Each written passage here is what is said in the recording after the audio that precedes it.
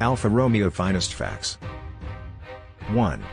It all started around 1906 in a suburb of Milan where French automaker Duroc erected an automobile factory. 2.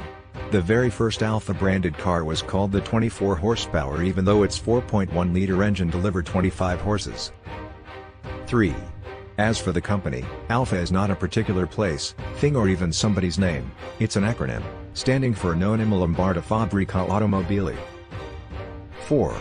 The whole story is fairly complicated, but did you know Enzo Ferrari himself ran the Alfa Romeo racing team for about 10 years?